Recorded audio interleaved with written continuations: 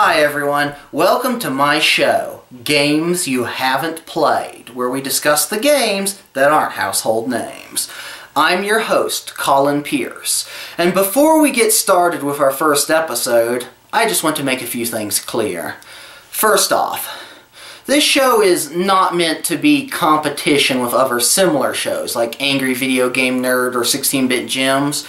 And while I will be covering, or at least referencing, some of the same games as they have, this is no comment on their work. They're doing a great job. James Rolfe is of course a god among internet game reviewers, and this show is greatly influenced by his work, as are all shows done in this format. Second, I will be reviewing both good games and bad games. The only real criteria for selection in this show is that a game must not be too well known. Third, while this show is meant to be more informative than most, I will try to include some humor here and there to liven things up. So, with all that out of the way, let's dive into our first episode. Let's get this show off to the right start by looking at an unknown game for an unknown system. But first, a little backstory. In 1986, Nintendo released the first game in the Legend of Zelda series, a game that would define the action RPG genre. While there were a few examples of this genre before Zelda, like Falcom's Dragon Slayer and Xanadu, and D&E Soft's Hydlide, Zelda refined and polished the genre to a point that many previous games in the genre were rendered obsolete.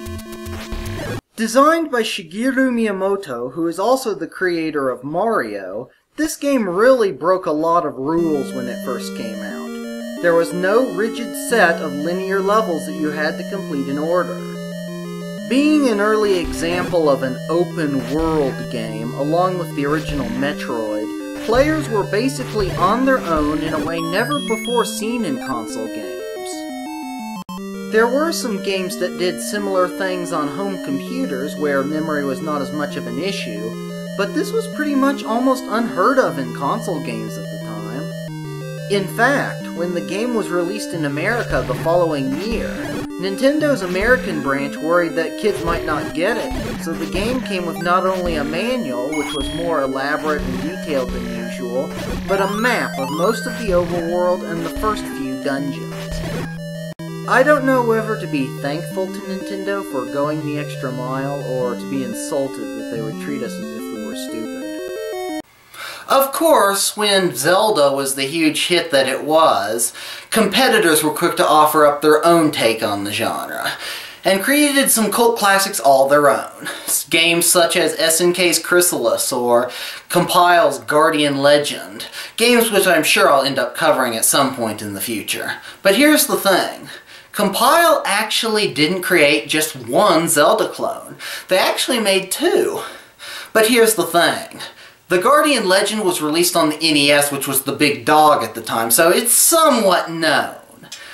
Compile's other Zelda clone was only released in the US on Sega's Master System, which was running in a very distant second place.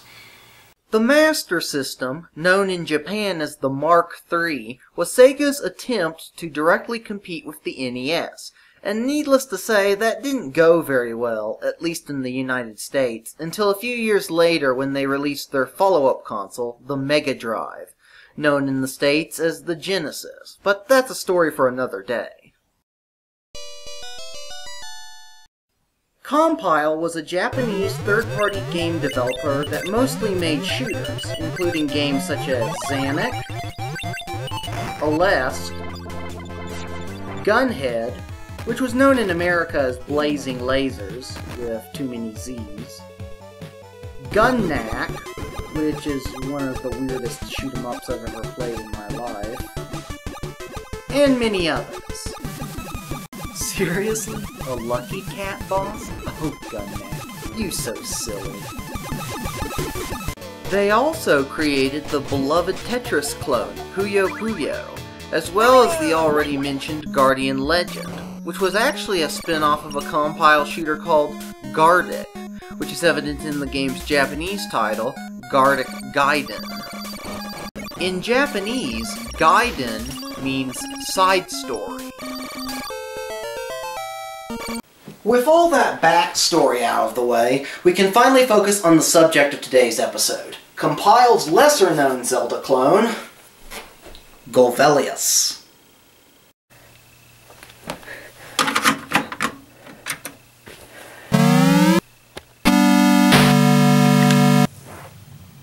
Golvellius, released in 1988 for the Sega Master System, tells the story of a young warrior named Collin, who is off to rescue Princess Reina from the mysterious demon whom the game is named after. If you want to get technical, that's only the brief version. The manual and in-game intro that plays if you wait on the title screen goes much more in depth, but really, how much more do you really need to know? That's beside the point though, so let's get down to the important stuff. Obviously, being a Zelda 1 clone, you'll most likely expect the overhead view where you fight monsters to gain money, which you use to buy items from people hidden in caves and all that stuff.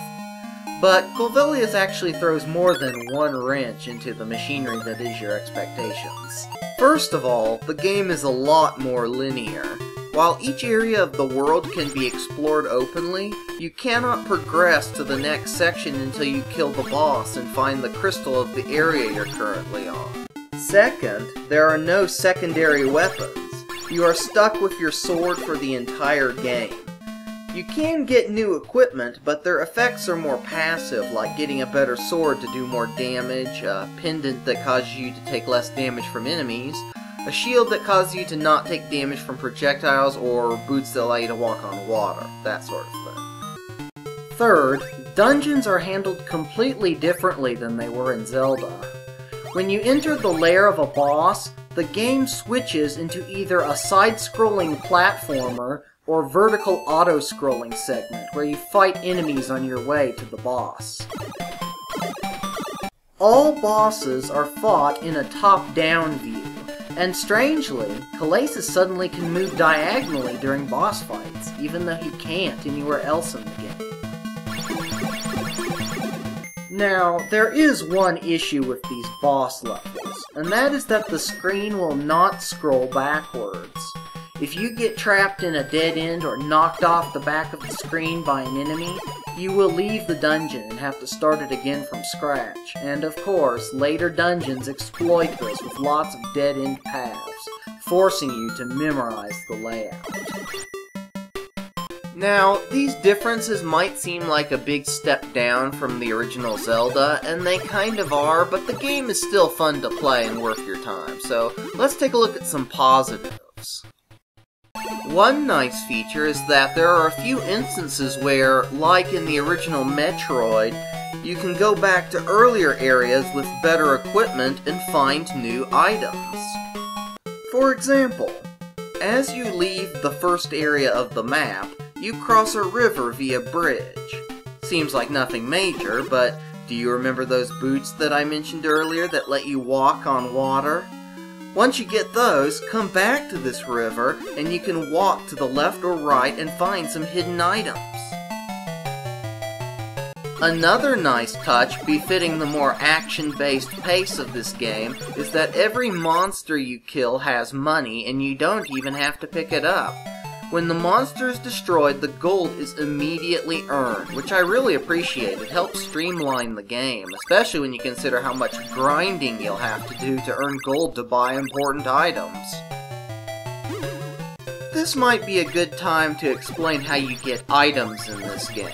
Monsters never drop items except for the rare health power-up, and you can't find items in dungeons either.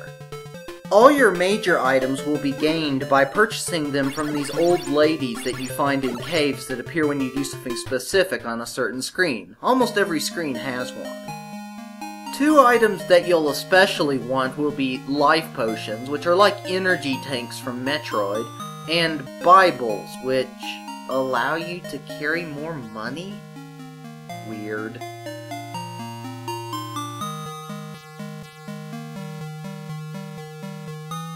Occasionally, though, these old ladies will be selling other things, such as the equipment I mentioned earlier. This is a good opportunity to talk about one of the more odd little bits of personality this game has. If you try to buy something without having enough money, these ladies get pissed. Imagine trying to sneakily get a life potion without enough money, only to be assailed by, "Idiot! Simpleton! Thou hast not enough gold! Leave!" Actually, everyone gets pissed off when you waste their time. There are other characters as well. Rio the Fairy gives you hints, although sometimes she doesn't, and other times she messes with your head and stuff.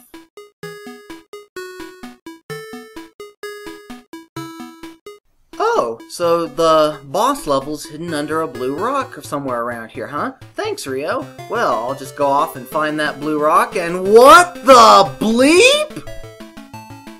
Rio, you did that on purpose! Well, anyway, Winkle gives you your current password.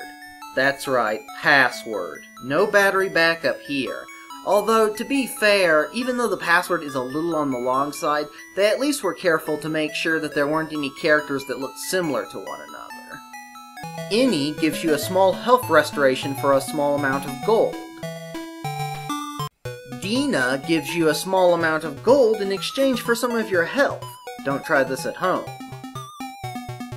And then there's Randar. Yes, it's the Blue Lander from Guardian Legend. This character was pretty much Compile's mascot. Randar is the best of all. He will completely refill your health for a low flat fee of 150 gold. He also doesn't throw a temper tantrum if you say no like Any does. Actually, Any is really a ripoff and should only be used in emergencies. Seriously, rudest healer ever.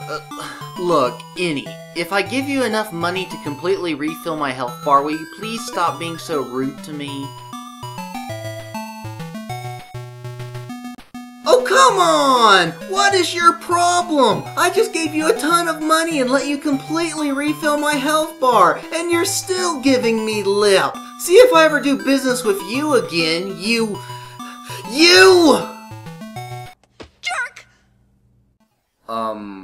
Yeah. That's exactly the word I was going to use. Thank you, Chun-Li. I hate you, Any. You're always hurting my feelings. I bet you're not even a real angel. Where's Randar? I'm okay. Of course, being a Japanese 8-bit game with a substantial amount of text, you will find some English here and there. One of my favorites is when you go to one of the old ladies when you don't have enough gold to buy their item, and they tell you to go gold more. Now, at first glance, this doesn't make sense even from a mistranslation point of view. How do you get verbs and nouns so confused? Well, I'm pretty sure I have the answer. In the Japanese version of this game, the currency you used to buy items wasn't gold. It was called find. When the game was brought over to the West, Sega decided to change this to keep from confusing us stupid American kids. So they changed find into gold to fit the common European fantasy cliché. However, whoever translated the script for the English version didn't count on the word find also being an English verb, so they changed it to gold also. So the old woman is supposed to say, go find more, as in find some more money. There are other parts in this game's dialogue where the exact same mistake occurs, so I'm pretty sure that this is what happened. So, you grind to get the equipment you need to fight the boss. Then you go into the dungeon and do so. What then? Well, when you kill a boss, your health and gold are increased to their current maximum, and a new cave will open up somewhere in the area. When you find it, an old lady will be there to sell you one of the 7 crystals you need before you can fight Golvellius. That's right, beating the boss isn't enough. You have to buy the crystal. Yeah, why couldn't they just give it to you when you beat the boss? Who knows? So anyway, after you get the crystal, what happens then? Well, you move on to the next area, which is typically larger, more dangerous, and has more expensive items, and do it again. Bye-bye. Hey, come back! It's a lot more fun than it sounds, okay? There are a lot of neat little things that help to give the game more character, like the fact that every boss has its own theme song that plays when you fight it, or how the overworld music changes at certain equipment milestones. Speaking of the music, in Japan, Sega released an add-on for the Mark III, the Japanese version of the Master System, which allowed it to play FM sound in certain games, Golvellius being one of them. Sadly, the FM sound module was never released outside of Japan. Even more bizarre, there are several games for the system that were Western exclusives that supported the FM module, in expectation of it making its way across the pond. Luckily, this story has a happy ending. Hardcore Master System fans have found a way to modify their consoles to support FM by soldering in a new circuit board to the sound hardware, allowing you to play these games with FM sound as they were meant to be heard. Stay tuned after the review for more information. In the meantime, here's a sound comparison.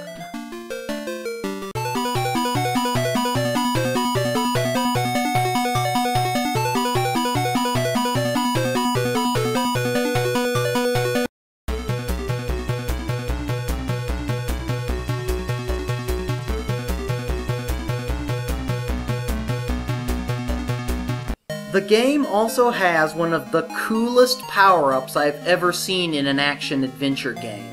The last pair of boots, which literally allow you to walk over almost anything. You can walk over water, trees, rocks, pretty much everything except the mountains. It feels like you turned on no clipping mode. It really is quite amazing to see mazes suddenly become trivial when you can walk over the walls without problem. It almost gives a feeling of godliness, where you have conquered not only the world, but its logic as well. Of course, you don't get them until near the end, but it's still amazing that Compile included them in the first place. Of course, finding the boots is one thing, and saving up enough to actually buy them is another problem altogether. There's a lot of points in Golvellius where it feels like all you're doing is saving up to buy new items. It's a major problem with the game's pacing. Now, at least in my experience, the grinding wasn't super terrible in this game. It's certainly not the worst I've seen in a game from this period, that's for sure. The enemies do seem to give a proportionate amount of gold compared to the prices of the items you're currently trying to buy. That's not a problem. You just need to find good, low-risk, high-gain screens to grind on.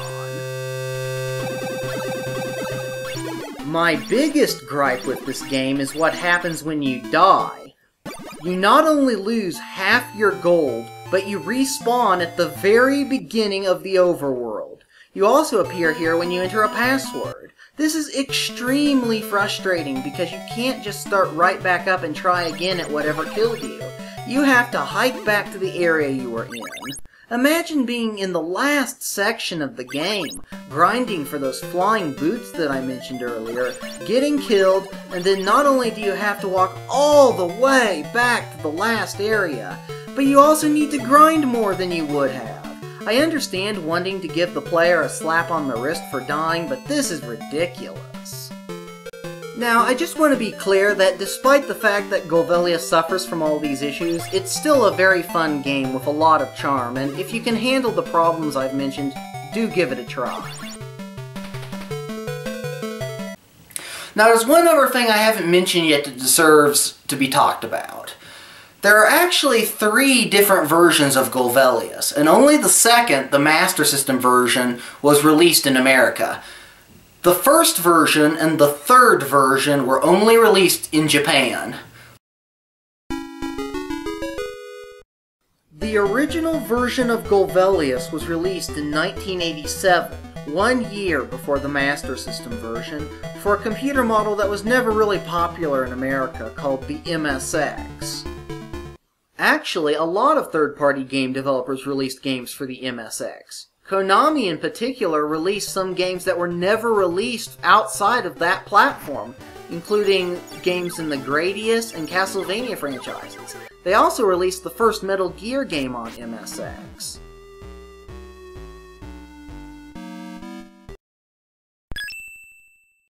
Golvellius for the MSX plays a lot like the Master System version, only slightly more low-tech. It follows the same story and gameplay mechanics, but is still worth playing for fans because of the fact that it has completely different maps.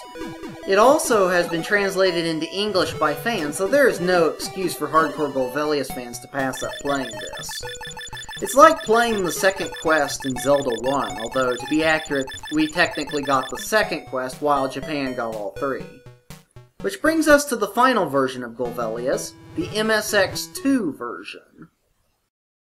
The MSX2 version of Golvellius follows the same story and gameplay mechanics as the other two versions, but has some special features that set it apart.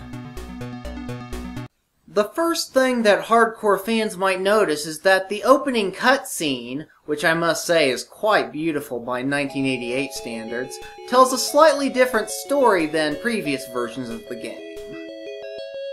According to the Sega Master System version of the game, at least the English one, Collin was just passing through the Kingdom of Alade when he heard about all the problems and decided to go rescue Princess Reina because, according to the manual, he saw a picture of her and fell in love with her instantly. In the MSX2 version, Collin is found out in the wilderness, wounded and dying by Princess Reina, who brings him back to the Kingdom of Alade and begins nursing him back to health. During this time, the demons attack, and during the battle the king is wounded, forcing Princess Reina to lead the troops. She is then captured by Golvellius. It is then that Collin decides to go out and rescue her and defeat the demons. Doesn't that make a lot more sense compared to the other versions? If Collin was nursed back to health by Princess Reina, that means they probably spent some time together. And that would give Collin much more of a reason to fall in love with her than just seeing a picture of her. It also gives him more motivation to go out and save her. I also like what they did with the king in this version. In other versions of the game, it just says that he got severely ill because he was so worried about his people suffering at the hands of the demons. Having him actually be wounded by the demons in a battle makes a lot more sense. It also adds more urgency to the plot. These demons are bad news and they're very tough and dangerous. So overall, I'd say the story in this version is just a lot better overall.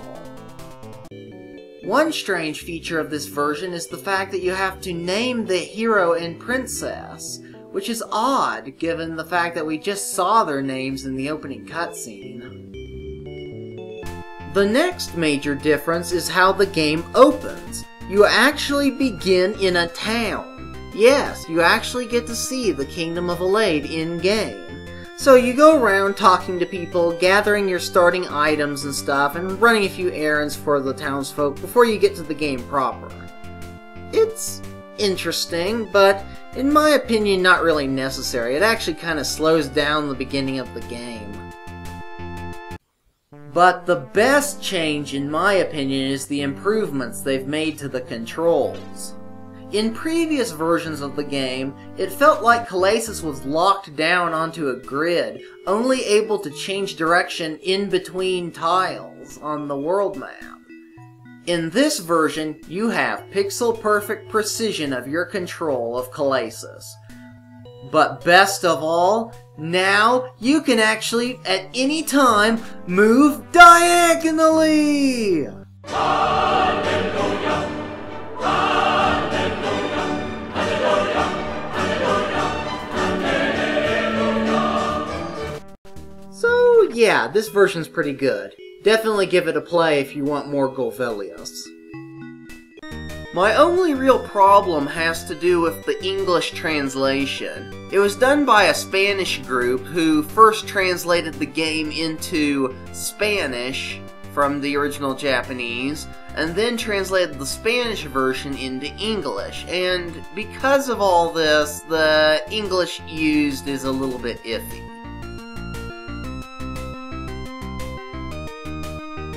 Now, that's all three versions of Golvellius, but there's actually one other game that Compile made that's relevant, and that would be their parody game of Golvellius, Super Cooks. It's basically to Golvellius what Parodius was to Gradius, and it's also worth looking into if you're a true fan. In this game, Collin is a chef doing chef things, I guess, because he's running around with a frying pan, braining evil foods and other kitchenware utensils and stuff. I doubt I'm going to learn anything about real cooking from this game, but that's beside the point. There is one thing that really bothers me about this version, though, and that's... well, look at Collin. His hair color is wrong. It's supposed to be green, not brown. I don't know why they changed that. That's just... I don't know. It just feels weird. Now, as I'm recording this, I'm pretty sure that Supercooks has never been translated into English, so I have no idea what the actual plot is or what I'm supposed to be doing, because everything is in Japanese. My little sister might be able to help. She's learning Japanese, but... Now, there's one last thing I need to address, and that is the ending of the game. You see, when you rescue Princess Reina and defeat Golvellius, you are treated to a nice long ending cinematic with good music, great visuals, a few nice story twists, and all seems to be sunshine and candy. But there's a problem, and I'm going to address it right here and now. The ending at the very end promises a sequel which was never made. For 25 years, no more than that now, we've waited to see what adventures Collin would go on, and we were kind of robbed of that. I mean, they even went as far as to promise what kind of story threads would be addressed in this sequel that never came to be. So it's a really sad ending to an otherwise uplifting tale. But let's not lose hope. We still have 3 wonderful versions of this game to play, and it's still definitely worth your time. I highly recommend Golvellius to all fans of the original Legend of Zelda and similar games. And let's not forget, we never know what the future may hold. For all we know, Compile Heart may change their mind and decide, hey, let's make a sequel to this game. We never know what the future may hold. This concludes my review of Golvellius, but I believe I made a promise to some of you that I would tell you how to get FM sound on your Master System. Which leads me to my special segment of this show, Hardcore Gamer Shopping. In this segment, we discussed products that you can purchase through the internet that are by hardcore gamers for hardcore gamers. And all the products in this segment have been bought, tested, and approved by me, so that you, the viewer, don't get swindled. On today's edition, we are talking about the Sega Master System FM Sound Expansion Board by Vile Tim. Once installed into an American or European Master System, you can experience the FM sound of supported games without hassle.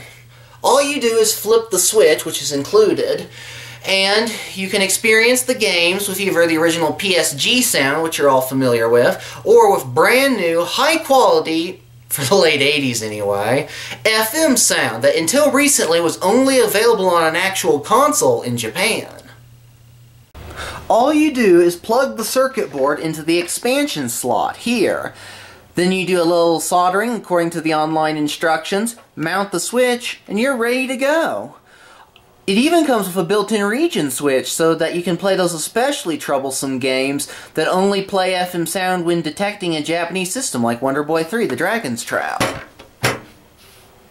Now, some models of the Master System, like the Master System 2, don't have an expansion port. But there is a special version of this expansion board which is installed completely via soldering, meaning that even those models can have FM sound capabilities.